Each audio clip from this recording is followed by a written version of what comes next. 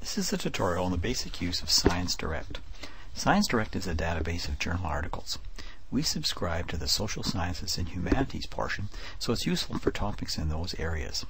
Most of the articles are full text. To start, select the collection Social Sciences and Humanities. This is the collection we subscribe to. This is the list of journals in the collection. We are going to search this collection. Click on Advanced Search. This screen gives us lots of control over our search. I'm looking for information about needle exchange programs in Canada. I type needle exchange in the first search box. Pull down the menu box Abstract Title Keywords.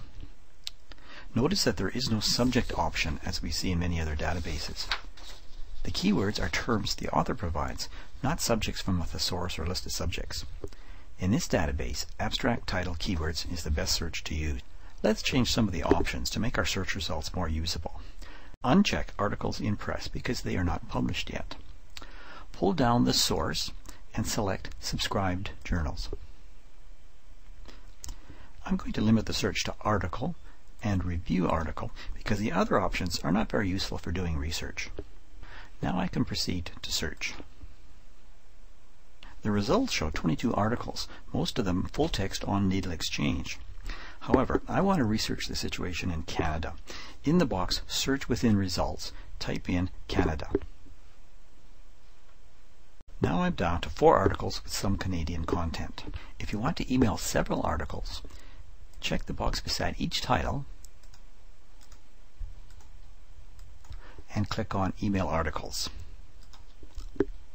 This gives you the Email Articles box, which emails all the articles. We'll go back and look at the list. We'll uncheck these. And as we look at the list, we can see that number 2 is the only one that's really on our topic. Click on the title to bring up the HTML version of the article. If you want to print the article, click on the PDF icon and then you'll print from the PDF reader. ScienceDirect is very good at linking other articles from this screen. Look at the right box, Related Articles in ScienceDirect College Edition. When you mouse over the title, you get more information. Number 1 is on our topic. We could click on it to see the full record. This brings up a record that is related, but it is not full text. You would have to find the article in our journals database. For more links and references, go to the very bottom of the article. Some articles there are linked, but the full text ones are not directly linked. This bibliography is worth copying.